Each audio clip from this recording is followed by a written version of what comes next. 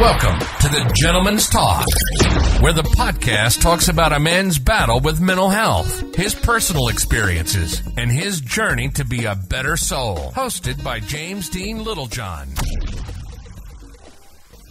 In now. James Dean Littlejohn joined the room. He's gone live. Is Billy Miller coming in? Is Billy Miller?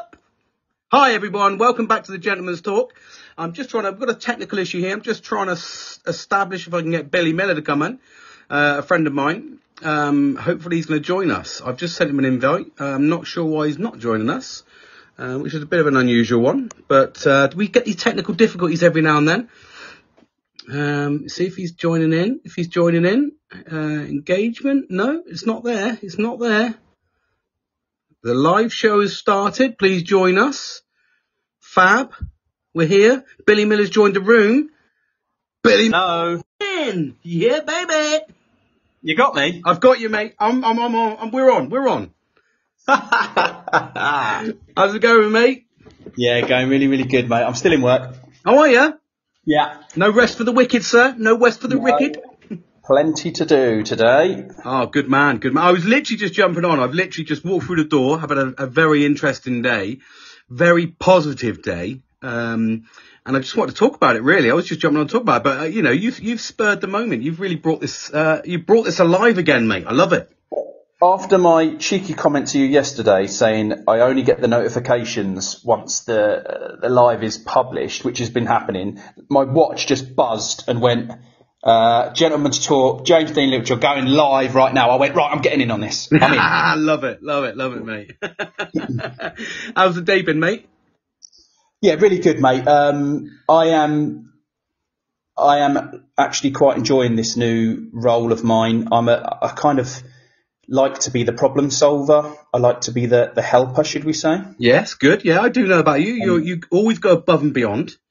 Sometimes things are a little bit, frustrating and what have you. But apart from that, mate, I'm kind of getting my feet in the door and cracking on, Yeah, good, mate. But if you're a bit like me, I like a challenge. I like to see something that's, and we spoke yesterday with regards to not having a handover, etc. And it's really kind of interesting that is frustrating, that is difficult, but, you're a problem solver. So, if anything, it's just something you'll thrive on, really. So I've got my sad lamp rigged up in my office. Oh, fab. It's on so it's right next to the little radio. So when I switch the radio on, I switch the sad lamp on. And I had someone come in today and went, "Oh, is that a sad lamp?" And I went, "Yeah. Do you know about it?" And they were like, "Yeah." I went, "Wow, absolutely fantastic." So, people were knowing about these things and these, little tiny things that make a massive, massive impact. It really does, and that's how we got talking. Do you know what I mean? That's how, literally seeing that sad lamp. If 9 times out of 10, if you know someone's got a sad lamp, they've got it for a reason, and if you've researched it, you've got it for a reason, so it's a really good topic opener, isn't it? And it kind of like, it kind of, for a fact then instantly you're going to, probably gel this person because they're going to be relatable straight away. So you've got something in common before you even start talking, haven't you? Oh, big time. And for those that are listening that don't know what a sad lamp is, I know what you're picturing. You're picturing around like a moon type thing with a sad face, a little rainy face with a tear coming out. That's not what it is. It's seasonal affective disorder, I believe what it is. That is correct, yes. It's when you just don't get enough, natural sunlight, natural light. And so I've moved countries now, and the country that I'm in, it's known for its miserable weather. And last time I was out here, I was just really miserable. I was just, really bad because I was getting up really early. It was still dark, going to work. There was an office, no windows. I was sitting in the office doing stuff, and then I'd finish work and it'd either be raining or I'd finish work, be late, and it'd be dark. I weren't getting enough light. So I got this sad lamp absolutely fantastic, and I'm now absorbing its goodness every single day. Absolutely, mate. And they say, excuse me, my throat, frog in my throat. And they do, and do you know what, mate? I've got the same. I've got one in my bedroom, and you know, I bang it on just before bed just to get that vitamin D, because it is something that we lack in the UK anyway. But especially in the country you're in, like you said, it's even more prevalent because it is quite it's a rainy country, isn't it? Yeah. But Oh, it is. But not this weekend, though. No. The sun was shining, and I ended up a little bit crispy. Crispy and tipsy. Oh, well, I wish tipsy. It was working, wasn't I? So, of course. Yeah, so not too... Well, I think I had 4 cans. Once I finised, I thought, I'll have a quick... 4 cans of dragon soup, mate. Oh, God, mate, I'm never touching that stuff again. You've got slabs of it. Did you take it across with you? No, mate. And this is a true story now. So, this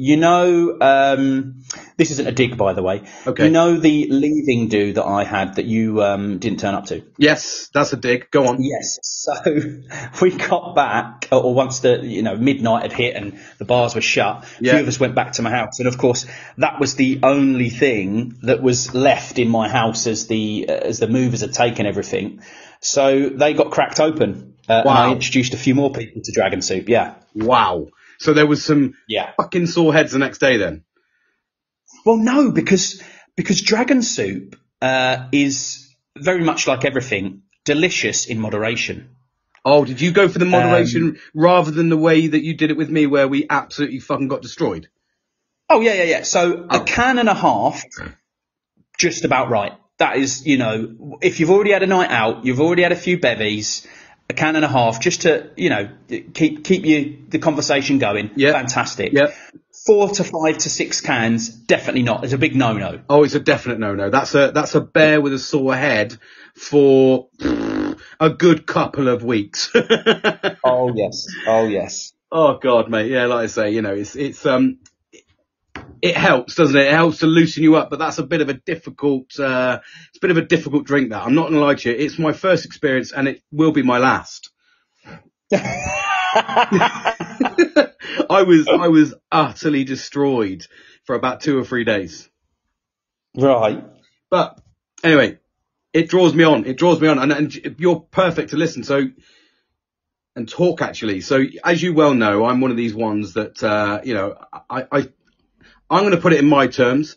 I kind of struggle a little bit with regards to meeting new people and putting myself into new situations. I do a little bit, which as you probably know, it's hard to believe because I am quite an outgoing person. And this is the thing, mate. This is the thing is it's hard to comprehend, mate. I know. For those listening that have never met you, you are so outgoing. There's always a smile on your face 90% of the time. Yeah. You're just a really nice bloke. And when I hear about, the way that you kind of get anxious and stuff like that when these scenarios pop up, it just baffles me. It's like, I know. Wow. And that's the thing, mate. And, like you keep saying to me, mental health doesn't give a fuck. S-H-I-T. It don't give it doesn't. And do you know what, mate? And even me, from my side of things, it's absolutely frustrating because I'm one of these people, when you get to know me, I'll do anything for you. I'll fucking listen to you. I'll help you. I'll research things for you. I'll make things for you. I'll just make your life happy because I'm like, that makes me happy. But when you chuck me into a scenario where I don't feel comfortable, I just break down, mate. I to the point where I'll come up with fucking ridiculous excuses. I've been invited this week to go to a self-defense class with a friend of mine. And I know him. And in fact, you know him, Andy Walker. Yeah. So he's struggling a little bit and he's invited me to a self-defense class. Now, awesome. Which is like absolutely amazing. The downside is, I can't go to it because I'm not insured supposedly because I'm not a member of AASN anymore.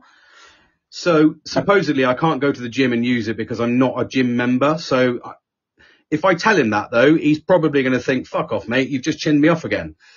But in actual fact, I wouldn't mind doing it because he messaged me at the weekend and he's proper struggling. He's come off Facebook. He was really struggling with work. He doesn't understand why people are like trying to shit on him at work and all that. So I really wanted to be there. And I sort of said to him, look, mate, I'll come over and we'll have a walk or something, you know, just get out and about. Yeah. And, he said, oh, come to this self-defense class. I need someone to go along with. And I was like, what time is it? He's like 12:30 till 1:30. I was like, fab, I'll come along, mate. It's only an hour. I'll get onto camp. Which I know is a bit difficult because fucking, you know, Peter took my fucking pass off me.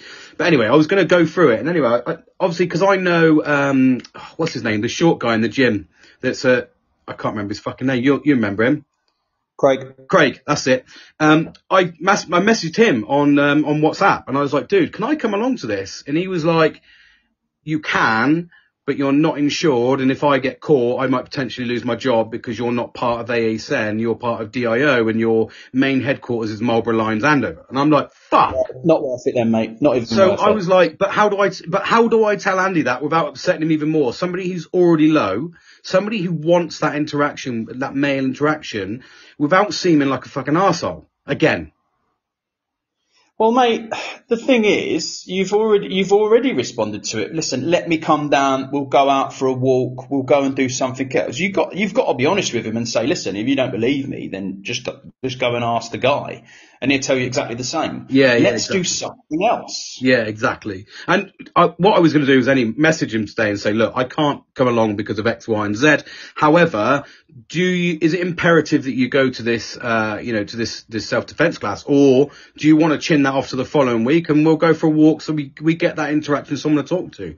And I think that's probably the way I'm going to play it. Don't do that, mate. Don't do that, because if you say to him, do you want to chin that off? He's already probably put himself out of his comfort zone because he's made the first step to go to this self-defense class. Yeah. And don't say, oh, chin it off. He wants to go. He's made that first step. So of, I need to potentially making a lifelong new hobby or something. You know what I mean? Yeah, of course. And I need to make an alternative, which is probably going to be either going up to see him on Friday afternoon, or which is probably an easier way of doing it because I normally finish work at midday anyway.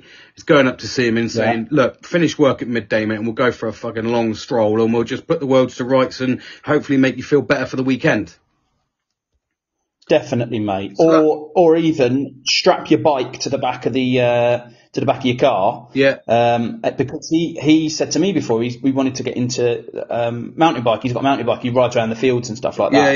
Even just a ride with him or something like that, mate. I don't know, but don't get him to chin off his activity. No, because you can't make. He's like you said.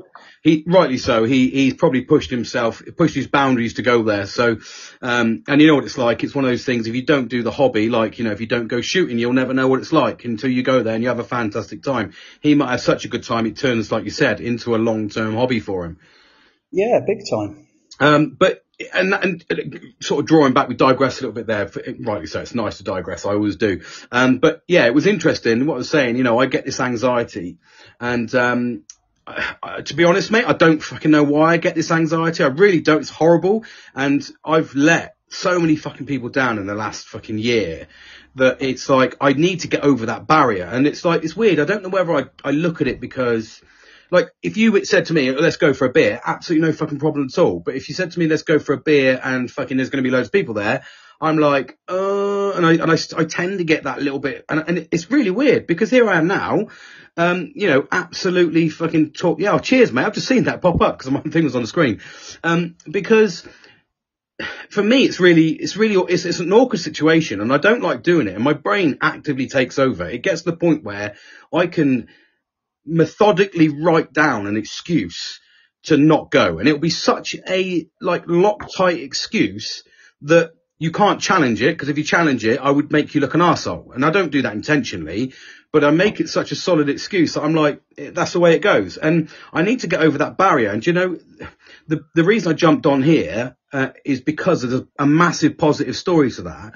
And today I drove up to I was on a team building day. Now, got massively taken out of my zone and got told that about 15 minutes before attending that I didn't have to be there, but I was like, I've driven an hour and a half, nearly 2 hours to get here. And I was in a room where I didn't know anybody. There was like 30 people there. It was like going in with all the sort of top hobnobs and all this sort of stuff and just having a team building day. And I was like, fucking hell, this is going to be shit. This is absolutely going to be shit. And I was sat there. I didn't have like low expectations of it, but I didn't have any expectations. I was just like, I'm going to go here. I'm going to tick the box. It's for work. I'm going to get recognized. People are going to know that I've gone above and beyond. So I kind of had a bit of a hidden agenda that was career minded, career focused. Yeah. But what a fucking day I've had. Like literally to the point where I had to talk about it so that I can reinforce it as a memory, because I went there, I was interacting with people. The whole day was built around collaboration, collaborative working, and understanding the 6 fundamental basics to, nurturing a good work environment. And there's 2 organizations, the organization I work for and working in partnership with this other organization. So for me, it was like, it was out of my comfort zone. It was people I didn't know. Do I really fucking care? Probably not. I didn't this morning at 9 o'clock. I didn't give a shit. I was just going to be there to get the free food, a cup of tea and go home. But we did team building days and it was absolutely fantastic, to the point where I was openly dragged up the front and asked to do a presentation off the cuff. And I really enjoyed it. I sort of excelled. I felt like my old self again. And I was jibbing away and everyone was like, oh, he means business. And everybody was, because my name's James Dean, so everyone was fucking loving it. And we had this little team building exercise that involved what I thought was competition.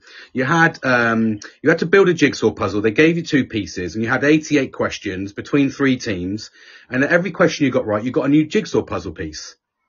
So right. For me, that was like, oh, okay, this is going to be a bit fucking crazy. It's going to be all right. But I turned it into a male bravado situation. So I instantly went competition head on. Let's get as many answers as we can. Let's get this puzzle built so we can fucking win. And we were a male dominated group as well, which didn't really help because all of us were sort of, we were all managers. So what it's like when you've got 7 managers on one team. Everybody thinks they're the fucking big I am. Obviously it depends on who shouts loudest, and I've got a loud voice. So I went up to the woman and I was the answer person, and I went up to the woman and I said, right, this is the answer. I've got 5 in a row. Bosh, bosh, bosh. And then I went back and asked another 5, ran back up, and she was like, James, what are you doing? And I was like, it's a fucking competition. And she was like, no, mate, stop. And I went, what? She goes, go and have a chat with another group. And I went to chat with these 2 women that were over there. And they gave me a completely different aspect. They said, no, this is about collaborative working. This is what we should be doing. So I literally stood up in front of everyone, stopped the room and said, right, everybody, the questions are the same.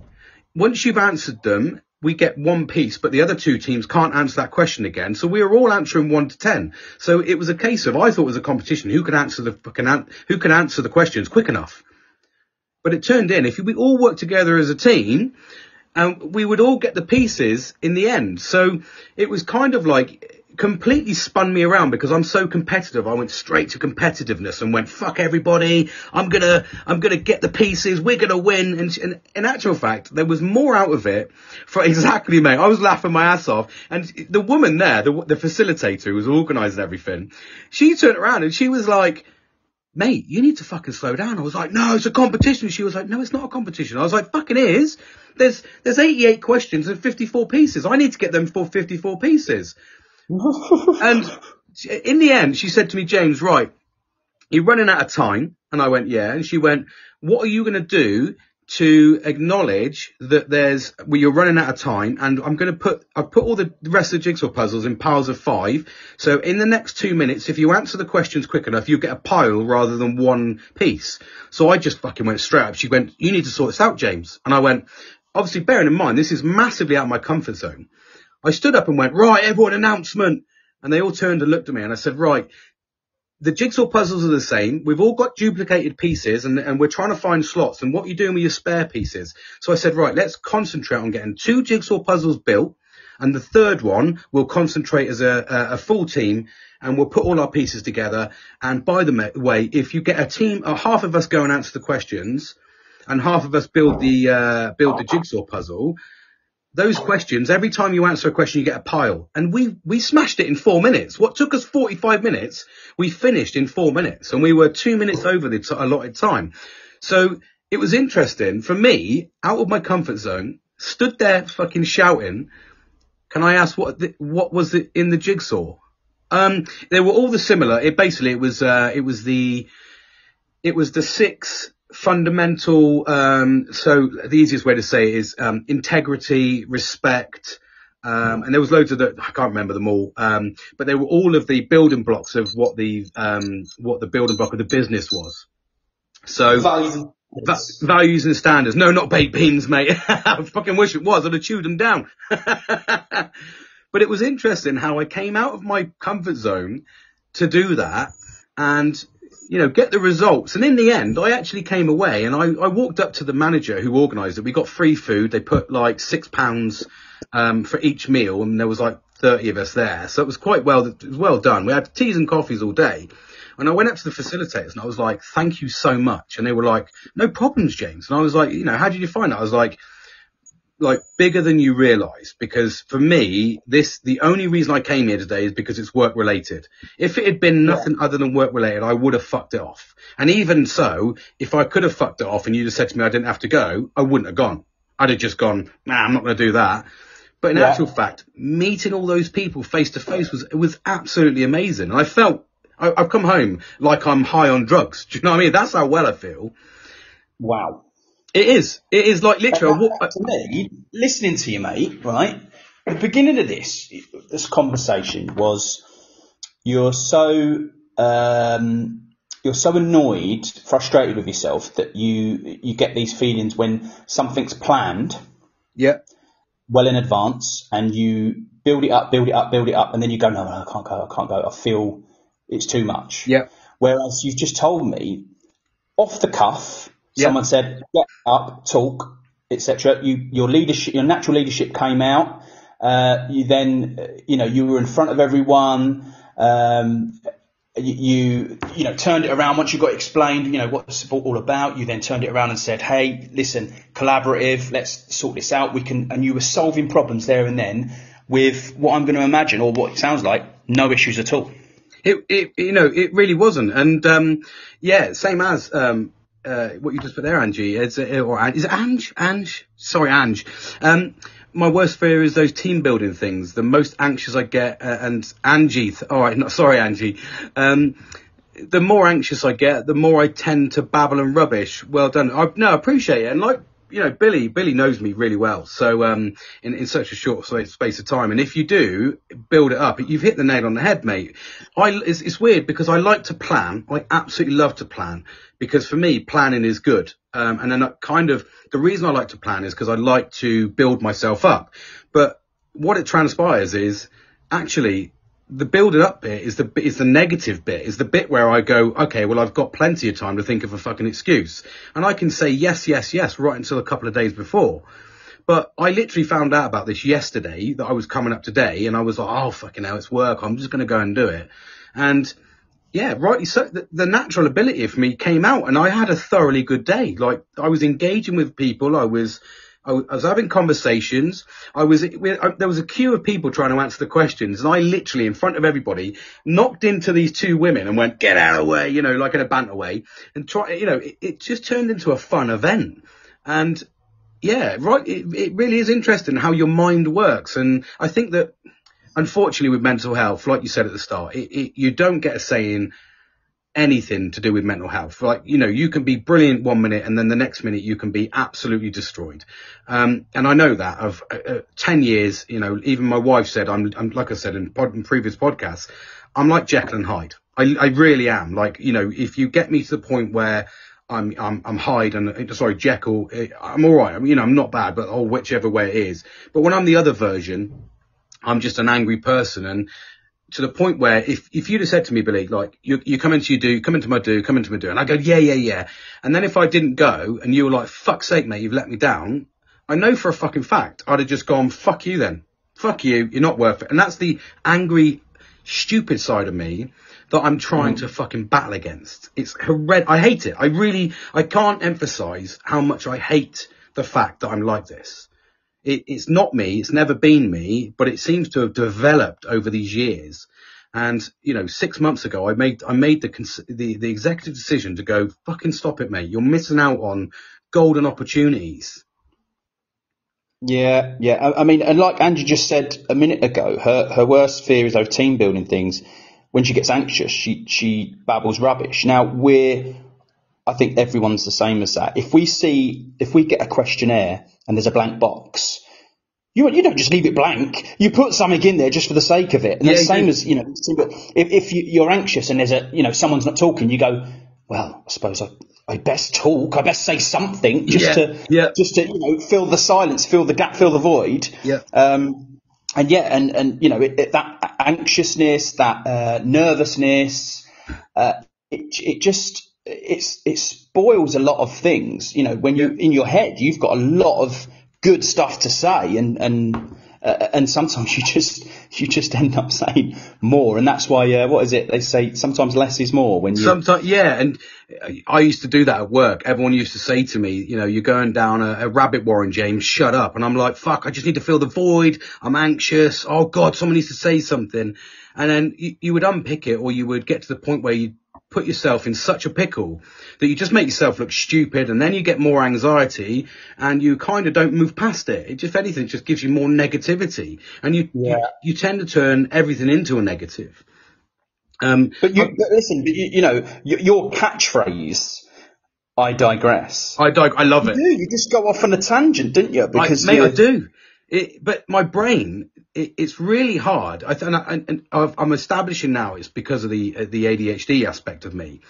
It's because I don't fixate on one conversation. Like if you're talking, like when I'm talking on this podcast, I'm not looking at the podcast. I'm not really thinking about the podcast. There's a little tiny aspect of my brain that is fucking diverting off somewhere. And I'm looking at other things, and I'm going, like just a minute ago, I'm playing with the spare mic, and I'm just sat here, and you're talking, and then all of a sudden you can if you say a certain sentence, my brain will actually go, I don't want to move past what you're saying because I want to acknowledge that now. Do you know what I mean? Yeah. And just to address Angie there, my husband said that about me. He never knew what he was coming home to. I was either on a high or on a floor. And do you know what, Angie? I can fully I've got some hair-raising stories about, things I'm absolutely ashamed of, and things that the mental health side of things never really gave me the ability to sort of kind of understand what I was saying. And I remember there's a story that sticks in my mind. We came back from Southampton one day with my wife, and we'd had a really good day, but I was tired. I was stressed. I was in a situation at Southampton that was just overpowering because mental health side of me, I don't deal with noise very well. So I kind of go into a little bit of a kind of protective zone. And I remember walking in, and I was so stressed out that I didn't know how to control it, that I turned around to my wife, and this is going to make, I'm going to say it because I have to acknowledge it, but I turned around to her, and I remember screaming and shouting at my wife and saying to her, you are just a CUMT. And I said, you're an absolute... You told me about this. Yeah. Yeah. And I said, you're an amazing mother, but you are a fucking awful wife. And, for me personally, that was the most crippling point. And it doesn't matter what you do or what your excuse is. When you say those golden words that come out your mouth that is going to break someone down, you can never undo that. And then there'd be times where I came in the door and I'd go to bed for 3 hours in the afternoon. She'd be like, what are you doing? I'm like, I'm going to sleep, mate. And I just couldn't control myself, And, it's gone. You ain't exactly. You've spat it out. You've upset them already. You've said those fucking words. And I'm a very open and honest person. But for me, it's the same. I feel absolutely awful when I let, those times I've let you down, Billy, I'll never forget them, because for me, that isn't me. And the blessing in disguise for me is you've seen the good side of me because we've clicked as our friendship group, So you get to see the positive side of me. But at the same time, there is a dark side to me, and that's a dark side I try to avoid. What's that? Just to say I'm divorced now, but we get on as friends as well. And do you know what? 9 times out of 10, that's the case. Sometimes I've been very, very, very fortunate that my wife has stuck beside me. I've been very lucky. And do you know what? Since I've bettered myself and I'm on a positive journey, this podcast has helped me out, and I'm blessed with very, very good friends. I dote on her now. I literally, you know, whatever I can give her, just to undo those 10 years. And I still get bad days. Christ, there's fucking days where, you know, normally the downside to mental health is that night that I let my mate down, Billy, on his sort of kind of leave and do, which was like a big event. I know what the leave and do events are like. I should be there. I should have been there. I'm a good fucking friend. But when I wasn't, do you know, the person who took the brunt of that was my wife, because I was sat there, I was anxious, I was angry with myself, and she would talk to me, what do you want, anything? And I'd be like, fuck off, leave me alone. You know, and you don't realise that is just what triggers you. Yeah, but listen, right? So this is the difference between people who bottle it up and don't say anything, yep. And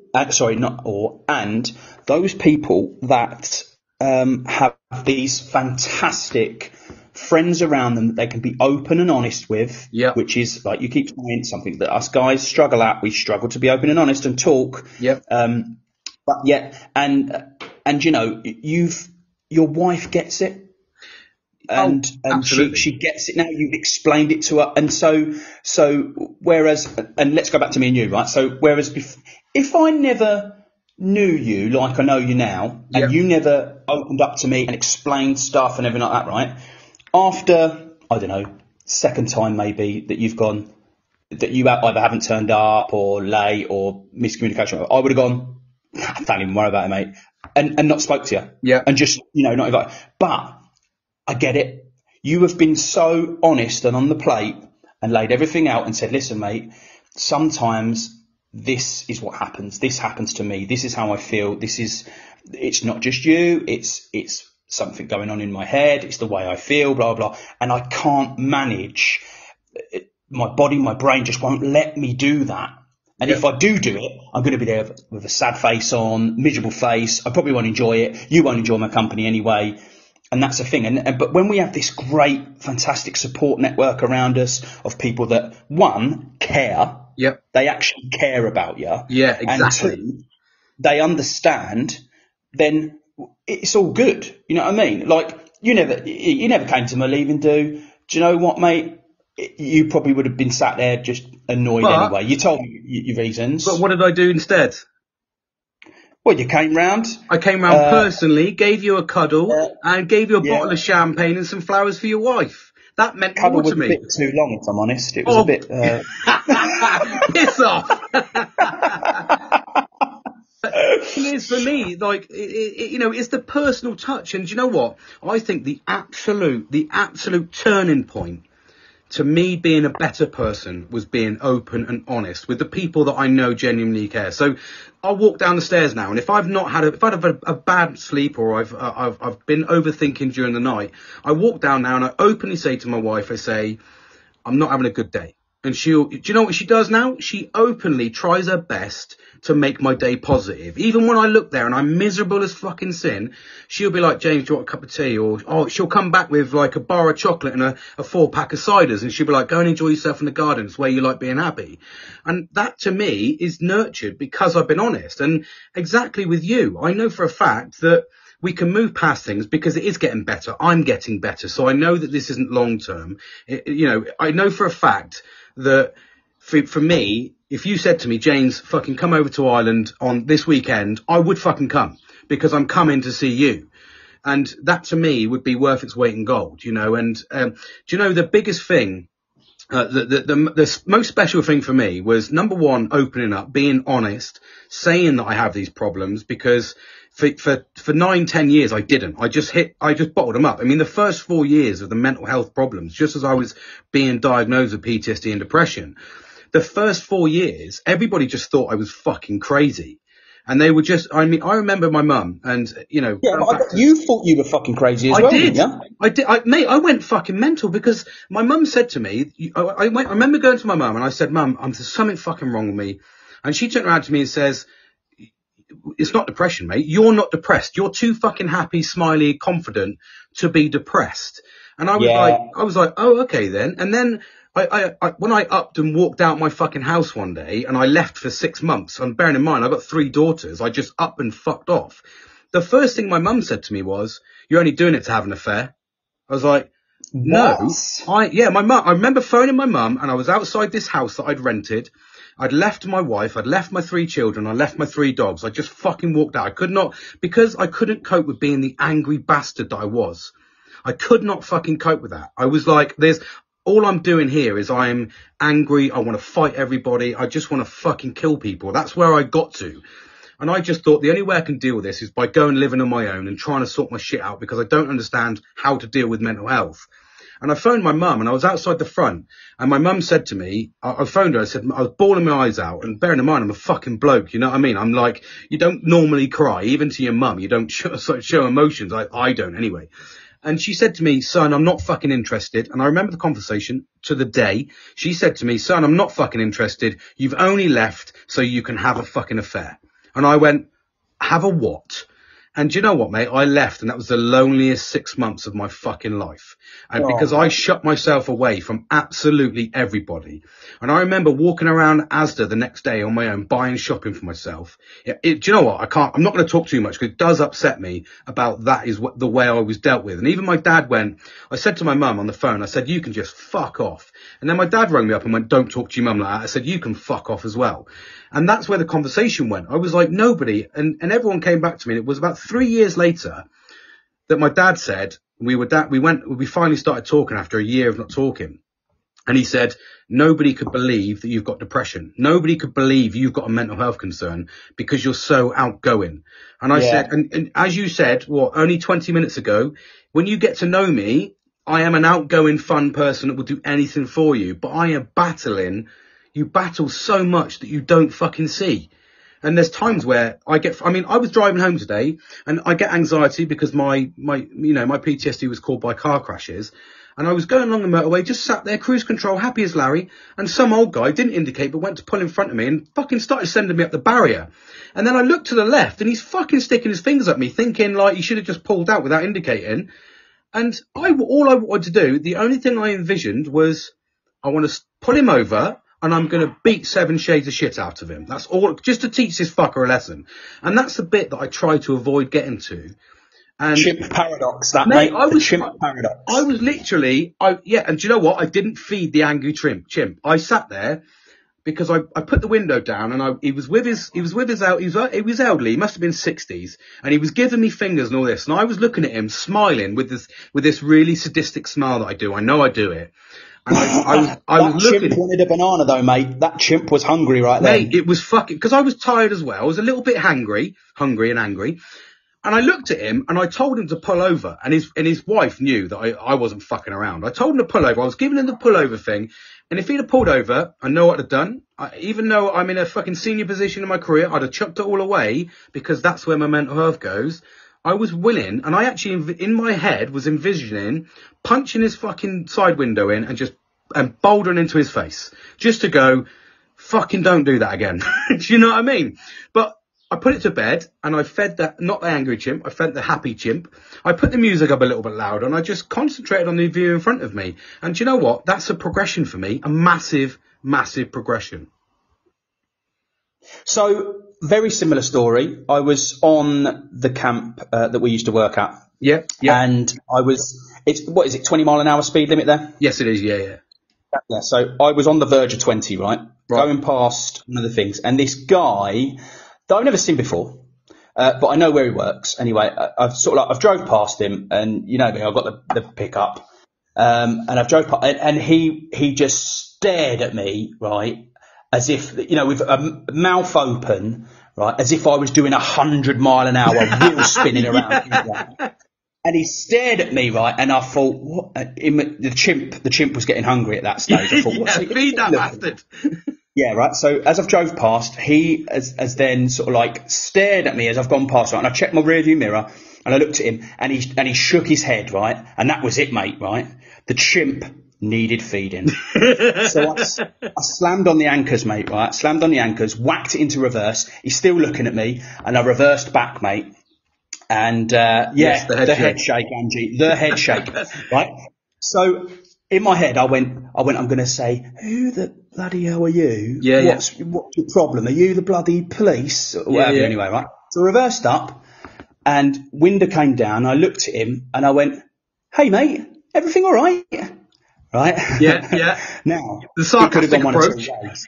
Yeah, it could have gone two ways, right? So he could have gone, yeah, actually, blah, blah, blah, blah, blah. And then I think it might have gone a different way. But he went, oh, hello, mate. I thought it was you, and I was just shaking my head that you didn't. He bottled it. He bottled it because he knew you fucking. Well, that's the thing. So whether he bottled it or whether he was being truthful, I don't know. But I went, no, of course it's me. I knew it was you, but I've got to go and meet someone. So he either bottled it or something like that. But he was chatting to me. I ain't got a clue what his name is. I don't think he had a clue who I was. No, but he was just there going. Now. I could have let the chimp out and gone, what are you bloody looking at? Looking at me. I'm doing 20 miles an hour, blah, blah, blah. But I didn't, and I played it cool. Hey, mate, everything all right? Kill him with kindness. Yeah. And the chimp stayed in its cage. He stayed in his box, mate. The thing is, we know 110% he fucking bottled it. You've confronted, because 9 times out of 10, people will shake their head, they'll give you the fucking fingers until you go, okay, mate, well, let's have a chat then. And unfortunately, I do naturally go angry. That's my fight or flight, and I'm not a flight person, I'm a full-on fight person, which is why it's fucking dangerous. That's why I don't like getting to the angry stage, because when I flick that switch, it's really, really hard for me to undo that switch. So now I try so hard to not flick that switch. Oh, you're a flight, Angie. I'm not. I'm all in. I'm fucking I'm windmilling. I'm taking out everybody.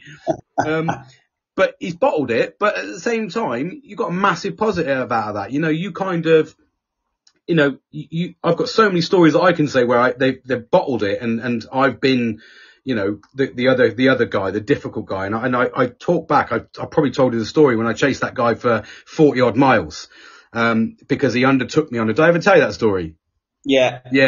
Undertook me on a motorway and fucking brake checked me, and I followed him 40 miles, and I was and every time we stopped at a junction or a traffic light, I jumped out and I was punching his side window because I really wanted to fucking kill him. And in the end, it was only because my heart rate had finally, I remember it, like I said, I was going through the country lanes, and because I'd lost sight of his car every now and then for the bends, I started calming down. But the guy, no, it's not wrong. It's not wrong. Trust me. I laughed my ass off now. I mean, but the fear on the guy's face that I was so tenacious that I followed him for 40 odd miles, and every junction I'm fucking punching the side. He's in a Range Rover, so I was never putting my fist through one of them, but I was punching the side of his window, looking at him with a sadistic smile going, I'm going to tear your fucking head off, mate. And it was only when I started losing sight of his car that, I go full crazy, Angie. I go fucking full I'm all in. And, but the fear on this old man's face, because he thought he was just going to, brake check me and move on. I was like, oh, no, mon capitan. Let's do this, son. Let's fucking do this. Wherever you're going, son, I'm going. And it was only because until you noticed your fuel gauge had gone down. Well, at the time, we are talking, 3 or 4 years, probably a little bit, about 5 years ago when this happened. So fuel prices weren't astronomical as they are now. So I didn't really mind as much. But at the same time, it wouldn't have even bothered me, mate, if I'd have had blue smoke out because I'd had low oil. I was fucking, my focus was on. And I remember trying to open his door. And they've obviously, most cars now, they self-lock to stop people like me fucking kicking the shit out of people. Yeah. But I remember being stood there, and I'm not a small guy. I think that's the reason that we have the self-lock. I am the exact reason. And I remember just standing there going, and I just smiled at him. And I thought, you keep driving, son. I'm fucking, if I'm coming to your work for the day, I'm going to sit next to you on your desk, and I'm going to make you feel fucking shit. So, let me ask you a question then. Yeah. Now, knowing what you know now, would you still react that way? And do you still react that way? Absolutely. You do? Absolutely. Mate, I did it today. I have this switch. No. This is why I don't drive anywhere. I'll be honest. I'll say yes and a no there. Yes and a no. There's times like today, for instance, I wanted to fucking smash the guy's face in because he basically pulled me into the central reservation. He was an old guy. But do you know what? It's only when the person, if it was done by mistake, absolutely. If someone puts their hand up and goes, sorry, I didn't see you, no problems at all, I'll know it's a genuine mistake. But when you start flipping me off, you start fucking aggravating me, I go into this mode where I go, do you know what, mate? I'm the guy. You're not the guy. I'm the guy. I'm going to fucking teach you a lesson. And I just go into this completely crazy place where I just want to educate this person that what you are doing is completely and utterly wrong. And I feel that I'm not God, because that's the wrong thing to say, but I do feel like I'm the guy that I'm going to teach you a lesson. And that's the way I do it. I just get into this crazy mode. And I remember, there was another incident that was literally about a year later, and a motorbiker overtook me on a 30 zone, and I was doing 30. He clearly wasn't. And bear in mind, I must caveat that with the fact I am a bike rider myself, and I do it myself. But because I was in this mode, he overtook me doing faster than fucking 30, then pulled in front of me, and I went, I'm going to let this guy know. I'm going to educate him that he's doing faster than 30 mile an hour here. Today is your day, sir. And all of a sudden, I become the teacher. I followed him onto the camp. We got to the camp gates. I flung my car door open, and there was obviously the guard force were there with their fucking weapons. I told the guard force, you stand there, you don't say a fucking word, I'm going to educate this guy. I grabbed this guy's fucking helmet. I pulled him towards me, and I said to him, you ever do more than 30 fucking mile an hour in a fucking 30 zone again, I'm going to tear your fucking face off. And I looked at him. The guy just looked at me as if to say, have you really just done this? And I looked and I went, if he does it again and anyone sees it again, I'm going to kick his fucking teeth in. I got back in my car. No. I drove to work. I got out my car. I came out the car like it had never happened. I honestly go into this fucking black place. I go into this dark place. I just feel like I need to teach, because all of my car crashes haven't been caused by me. I do. Red mist isn't even the fucking word, Angie. I go into I'm not the type of person that ever wants to be angry. People have seen me go angry, and my pupils go that dilated that almost all my eyes go black. You can't see much else. I just get into this because I strive on adrenaline. It doesn't bother me. It doesn't faze me. You could be my best friend and I will take you on. I remember Kieran, my mate, and we were in Cardiff, and somebody grabbed my hair and pulled me aside, and I went, I'm going to fucking take it on. I'm going to go through everybody until I get hold of him. So now. But you didn't. I know I didn't. No, I didn't. No, because I was told, and I brought myself back down. I am getting better and better with this, but that's only the last 6 months that I've started doing that. And that's because I want to be a better person. I don't want to let mental health define who I am, because you know very well who I am. I'm not a horrible person. I am absolutely the complete and utter opposite. But the thing is, so you're, should we call it road rage? Yeah. As lightweight.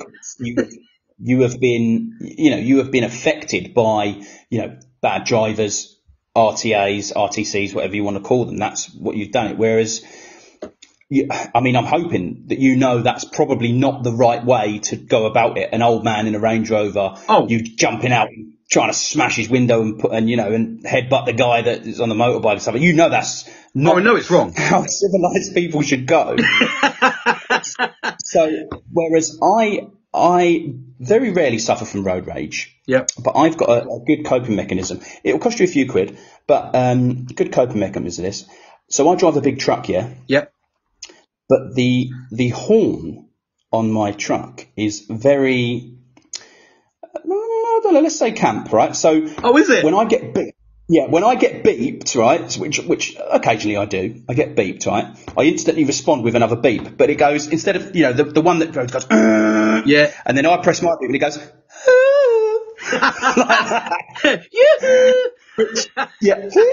which actually makes me laugh. Do you know what I mean? And I'm kind of like, right, okay, you've calmed it down there. You've given them a little beat back. You've given them a little camp beat. Yeah. So the key there is, if someone beeps you, beep back with the nice return horn, and it makes me laugh anyway, and I very rarely get the road rage. And do you know what? I remember in one of my therapy sessions, and my therapist just said, because I do it with everything. I feel that if someone belittles me, I feel that I've got to educate them. If someone fucking does a wrong on me, I feel like I've got to fucking educate them. I'm getting to the point where there's no point in doing that, because if I did that, I'd never fucking sleep, because I'd be constantly trying to educate people. But at the same time, I am getting better. I am getting a lot better. And for me, she always said to me, why do you feel the need to race people? Why do you feel the need to teach people? Why do you follow them? Why don't you just let them go, pull back into your lane and let them fucking crack on? And I go, I don't know. I really, if someone comes tanking up behind me and flashes their lights, I will purposely sit there and almost antagonize them into a situation that I'm like, no, I'm ready to fucking throw down, mate. I'm ready to go. So let's do this. And if you tell me to pull over, you just you draw it in. You tell me where to go. I'm coming in. But it's a horrible. So this is where it's kind of contravenes your overthinking. It does. See, for me, so if I'm in the fast lane, someone rams up right behind me, flashes their lights and stuff like that, right? I'll pull over, no dramas. Because in my head, I just picture his missus is in the back. She's in labour. Yep.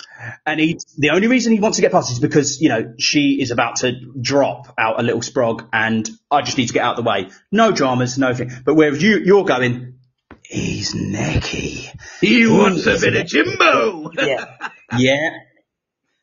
So, there we go. Just to answer that question, no, Angie, no, absolutely not. I've got 3 daughters and, they're my life, and they've endured, almost 10 years of, me not being the best of dads. I've turned that around in the last 6 months. I would never I'd never compromise anybody. And 9 times out of 10, when I do, I just wondered if they would stop the red mist in the car. No. And do you know how I know that wouldn't happen was, believe it or not, I was in a Ford Galaxy, not the best of the fucking cars in the world, and I was coming into a local town. And this is an interesting story. Great on petrol though, great on mileage. Great on mileage. But I don't even think Billy knows this story actually. And I was in a Ford Galaxy and I was coming into a 30 zone, and this boy racer fucking wanker in a Volkswagen Golf overtook me on a blind corner into the 30 zone and then banged it in front of me. Now, I instantly, on the same blind corner, you're going to say, he's a tool. Wait till you hear this fucking extra bit. This is how much of a red mist stroke. Yeah. Indeed. This is how much mental health and PTSD ruins you. I then decided in my infinite wisdom to go, well, I'm not in a Ford Galaxy now, people carrier. I'm now in a fucking Porsche 911 Carrera GT. So good choice. I literally banged straight back out into this single lane zone with oncoming traffic on a blind corner, banged it in front of me and stamped on my fucking brakes. Now, luckily he was youth, so he did know how to react. I got out the car in my flip-flop shorts and vest, and he started shitting himself because I've got, not saying that I'm massive, but, I've got that depiction with, beard and tattoos that I don't want to fuck around, but it's not actually. I'm the big soft teddy bear. But I ended up running up the fucking hill while he banged it in reverse into oncoming traffic. Luckily there was no one behind, it was a quiet zone. And I fucking literally went, all I saw was dragging these 2 boys out their car and beating 7 shades of shit out of them. With my Ford Galaxy, with my 3 children in it and my wife sat there, I then got in the car and I then decided, because I know the town very well, to cut him off because I knew where he was going to go. So I burnt it through a 30 zone at about 60. I went through the 30 zone and I knew exactly where he was going to come out on this little roundabout area. And lo and behold, there he was. Now, at the time, I've got my wife screaming, my kids going fucking quiet. They were, fairly young at the time. And I then decided that now he saw me on the roundabout, so he went round the roundabout. And then I decided that I was going to get hold of him. Now, I went through the centre of this town in the 30 zone at 60, 70 mile an hour with the kids in the car. I traversed across a roundabout without even thinking about it, because that's what he was doing. He was hell-bent on getting away. He knew I was going to rip his fucking face off. And then I went through 2 red lights, and the only thing that stopped me following him any further was my Ford Galaxy, big old bus, started to overheat. Yeah, holy shit indeed. Now, I stood there, and I when I realised the car was overheating and I didn't want to cause myself more problems with regards to the mechanical issues and the money that was going to financially cost me, I then decided that what I'm going to do is go back home. So go and see my parents, because that's where we were going. Now, I then calmed down. The red mist had started to descend, and I started to get a little bit of feeling back in my parameter. And I looked around, and there was my missus, absolutely fucking terrified. And I looked at her and I went, "What's your problem?" That's what I said. What's the problem? I wanted to teach him a lesson. And I never apologized. I just saw that as I wanted to fucking teach this kid not to put me in jeopardy. And in actual fact, I was doing the complete opposite and putting more people in jeopardy, because I wanted to teach this little shit. But I didn't think about that. So since that day, absolutely not. Would never do it again. And it does ground me with the children in. I do but then what we tend to do now is we've got the kids in the car. I don't tend to drive.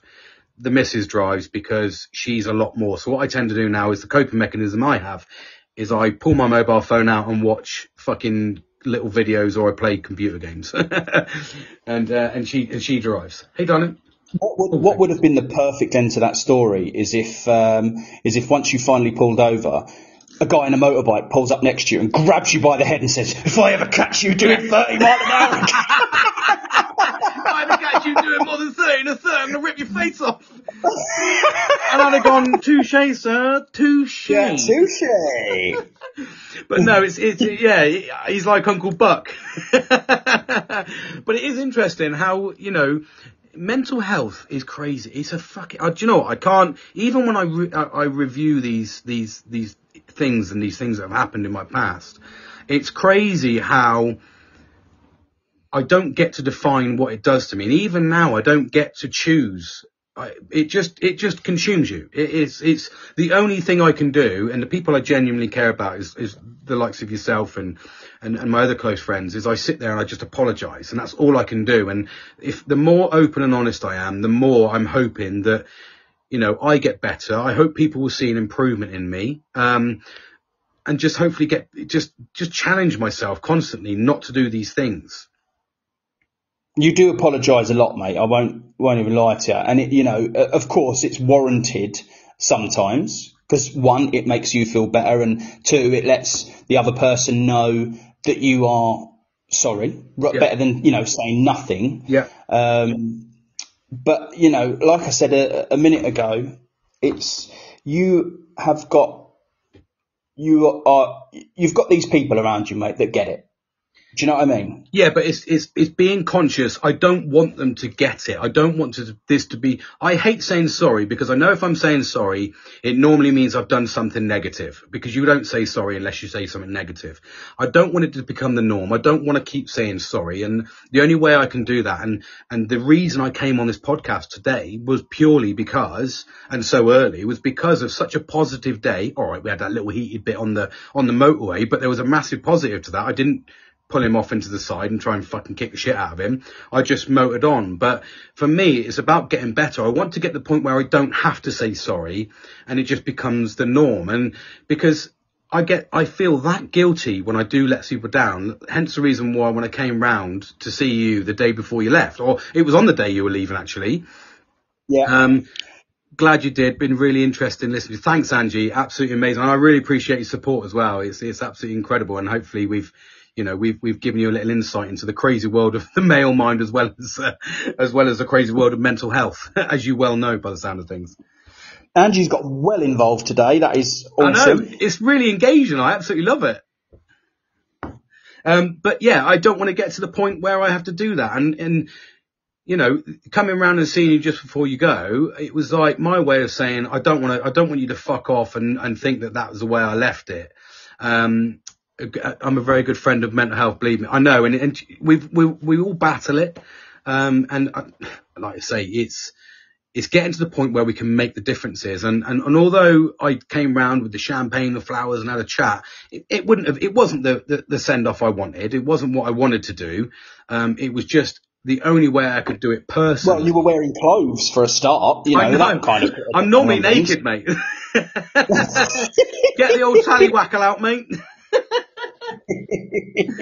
Just a bit of fun, though, isn't it? You know what I mean? But I'm trying to get to the point, and I think that the positive side today was I challenged myself, and sometimes planning isn't the right thing. I mean, you have to plan to a degree, because if you're traveling somewhere, you need to plan. But at the same time, not planning too much. Do you know what I mean? Because if you've got a mental health condition, you will look for the negatives and the ways to get out of it, because you just worry. And so maybe then, from today's experience, where they put you under pressure there and then, and you performed and you maxed out and you loved it, and you've come back with a real positive spin on things, maybe we could then try, Kieran and Nelly the Batman. Yep. Could try a bit of spontaneity, like, James, we're going out. Half an hour, get ready. And you know what, mate? I've said that, and I have said I think the problem is, Kieran's quite laid back. He's absolutely laid back. He's one of these guys that if I plan anything, he's a yes guy. He will 100% come along for the journey, but tends to struggle a little bit with the spontaneity side of things, because he'd rather be chilled out and relaxing. Nelly, on the other hand, would probably be engaging a little bit as well. So maybe, hopefully they'll listen to this and they'll get they might get some information from it and some inspiration. I know for a fact that, you're the type of guy that would be all on board with that if you were still local. So when you come back, that will be something, in whenever you come back, that'll be something we can hopefully have built on, and we shouldn't get to the point where that becomes a problem anyway. I mean, we're talking a couple of years down the line. So hopefully with the journey that we're on here, it just gets better and better. Yeah, Rog, man. Rog, I get it. So that is an hour. I've just had my tea presented to me, which is absolutely fantastic. So yeah, what do you want to do, mate? Do you want to carry on? So, mate, I've still got some work to do. I kind of just sat here watching the emails roll in. Oh, lovely. So I'm gonna chip off, because I've got to get back to my wife as well, and take the dogs out for a walk. Yeah, that's what I've got to do. He's gagging for it. And I still haven't seen Top Gun yet. Have you not? Haven't seen it. No, and I'm dying to see it, and I keep saying, yeah, we'll go. In fact, tonight, do you know what I'm meant to be doing? I'm meant to be cooking on a barbecue, and I haven't even sorted anything out. So I'm going to chip off, mate. It's been great talking to you, and I am going to just crack on with these emails and get home, mate. Yeah, crack on with these. I'll message you tonight anyway, mate. I'll give you some shit. And, but do you know what, mate? Absolutely. Thank you very much. It's supposed to be pretty good. It is amazing. It is amazing. I really appreciate you coming on and talking. It always spurs me along to talk and have the banter. And, I look forward to doing more of these, mate. It's absolutely amazing. Thank you, Angie. Thanks, Angie. Thanks for the support. I think Woody joined on as well. Thanks, Woody, for joining on. He's a good listener. I like him. We spoke last time. Angie, thank you. You've been absolutely amazing. Follow us and jump on board. We'll have to have a chat soon. It'd be absolutely amazing to just sort of hear some of your stories and see if we can offer some advice, or even just take some tips on how you manage it. Yeah, thank you. That'd be incredible. Give a little spin, a little diverse sort of opinion to the men. We do things wrong, and everyone else seems to do things right, but at the same time, we learn from each other, don't we? Anyway, Billy, you're off, mate. So thanks very much. Absolutely, Angie. Yeah, I look forward to it. Follow along, and I'll follow you. And we'll get something built in when we're next on live. Just jump on and we'll have a chat. But I really appreciate the support. It's absolutely incredible. Hopefully, we've made you smile for this afternoon as well.